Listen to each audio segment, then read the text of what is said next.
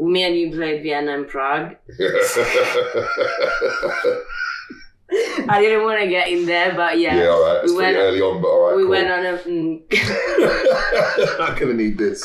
We went on a Croydon mini tour for 2 days, and we played in Vienna, and the day after we played in Prague. So yeah, it was a very eventful weekend. I can't go into details. I can. So no, really can't. But it was a good crew. Someone say yeah, yeah, yeah, yeah.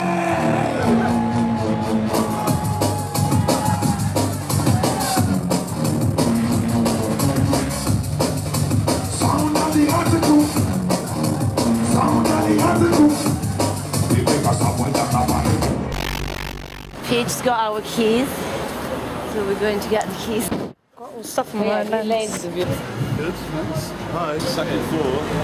And then you've got to go in.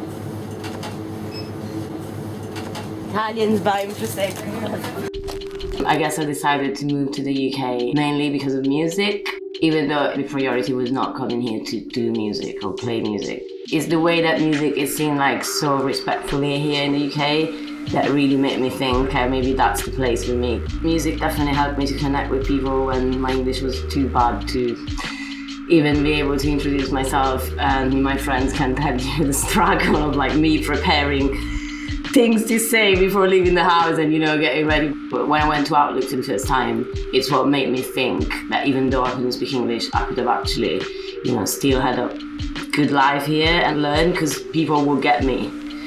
Here's the vibes.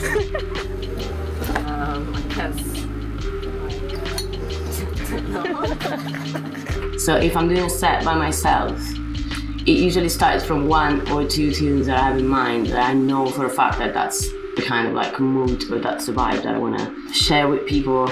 And as you know, like I bounce between tempos and genres, so kind of try to take the ravers with me on a journey and kind of keep things interesting. So I do kind of go with the crowd in a way, but I do have a direction in my head. I need to be organized and prepared about stuff, but sometimes when I don't overthink it, it turns out to be perfect. Creating Ila Brugal Presents in Room 2 at Fabric was an amazing experience that I'm gonna definitely remember for a long time. I'm very grateful for the whole thing. It just still feels a bit surreal, to be honest.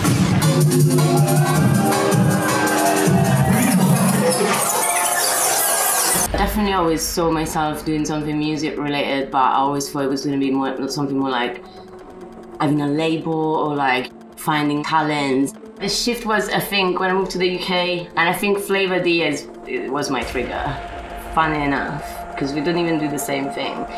But there was something about this girl, it was kind of like, I don't know, I could kind of relate somehow. I only realized it recently that it was probably her that made me feel that way. She was like very, you know, tomboy, like turn up in a tracksuit with a hat, don't give a shit, just smash it and leave. And I was like, yo, I could see myself doing that. Representation is important because of that. Because, you know, seeing people that look like you doing something that you want to do, make it like so much more accessible. So our flatmate in my first house in London had turntables. This Italian dude was playing techno. And me and Julia would buy records and, you know, we'd just go back home, be drunk in the evening, just like have a little spin. We didn't have a clue, like we didn't know what we were doing. Then he eventually moved out. So that's when Virtual DJ came in the picture. And I was like, well, I can learn on this little shitty software on my big iMac.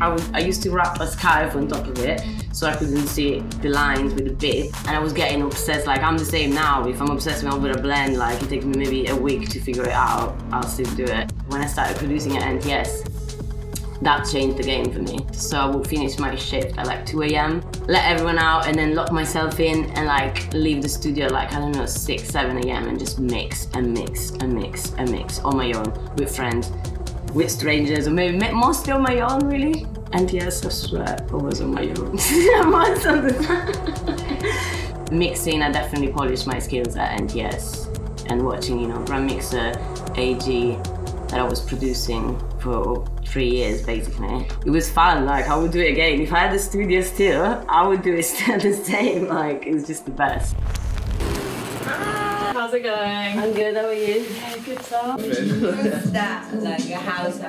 There's loads of recycled bins and a mattress on top. And then Ty literally, not even the time to get on the boat, it was like, what do you want to drink? I was about to do something very stupid like that, but... How did we meet? I think we bumped into each other in like a few raves and stuff. But I remember the first time we actually had a conversation was at Outlook before getting on a boat. We were just like... What year is that? Ages ago, maybe like 2015, 2014. 2015, 14, yeah, is it that long? Something like that. But we just had like a random chat, but I was like, woo, Pox remembers who I am. And I was like, woo!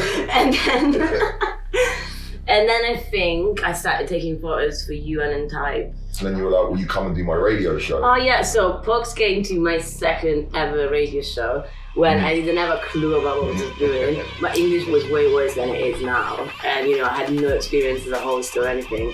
And then the rest is history. I think the reason why I wanted to work with you so much from so quick was it was just flooded with producers who wanted to play.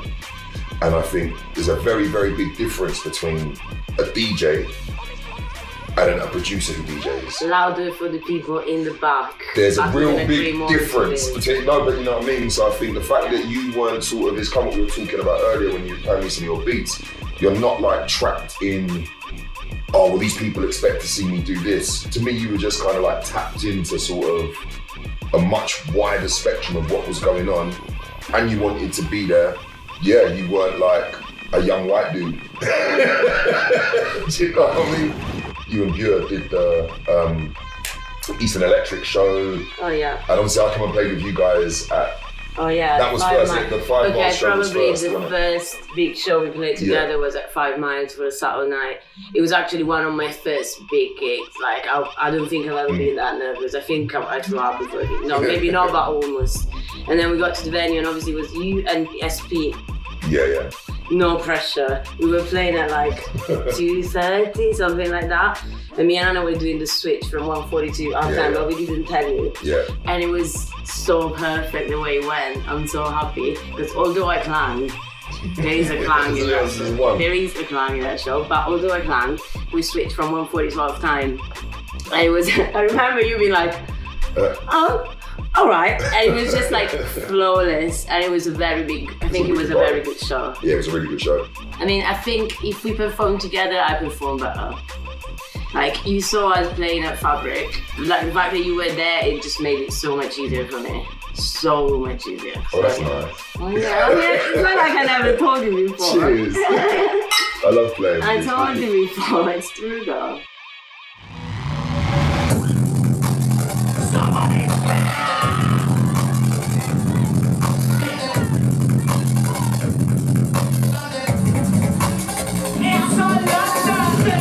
Your Fabric Live night, see, I think the way you cooked it was just like perfect. The recipe was amazing. I hope you're proud of yourself, man, because I think you absolutely like done yourself a massive like.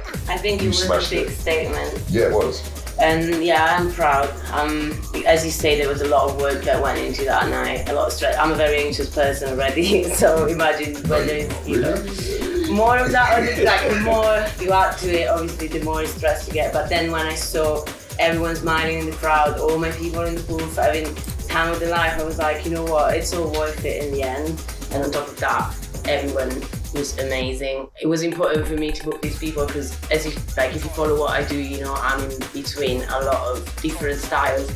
And I feel like it's very important because I feel influenced by every one of them. And when me and Anna played that back-to-back at Fabric, it's probably the first time that I didn't really have to pay as much attention of, you know, what she was going to play and what she was going to do, because we were so much in the zone, both of us, at the same level, that I was just like dancing, you know, I was having a laugh with you while she was mixing, but I wasn't thinking like, oh my God, what are we going to do next? Like what tempo we are, because we went literally all over the spectrum. So she would just look at me and be like, 145 now, and I'm like, sick. Just go with it, like no paranoid, no stress, nothing. It was so like instinctive.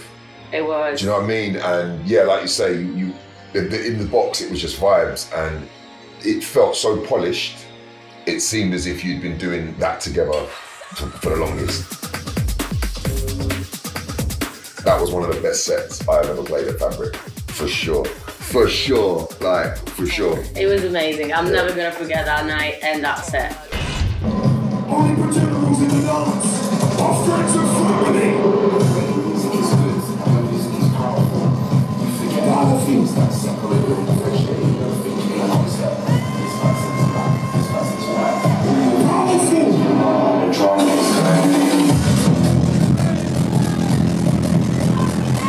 My word!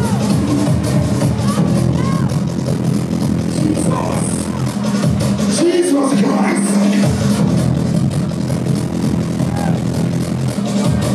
At the sounds that we're talking about, specifically bass music, it's a bit hard to make things equal still to this day. I can see things are slowly changing, but we need to remember that if you start today, you can't expect to be treated like, you know, the people that have been grafting for like, I don't know how many years. So I feel like it's very important to remember that.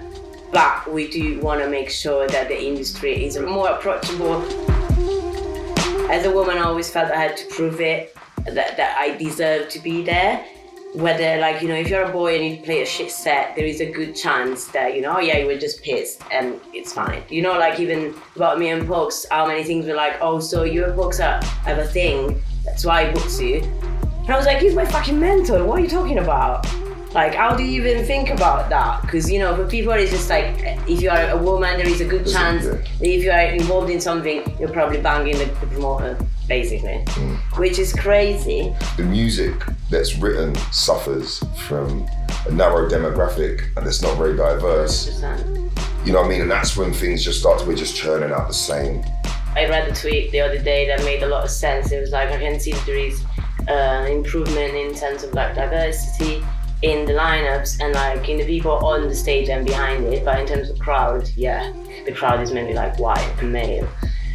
For a start, you play as you want to play and you're not beholden to like things that we've already said in this interview, feeling like how you have to play a set or you might switch up too much. The way I think you diversify the dance is by doing what you want to do as you want to do it. You vote with your feet, and that works both ways, you know what I mean? We present how we want to present, and that's why we've been booked to be here. And hopefully that's why you bought a ticket to come.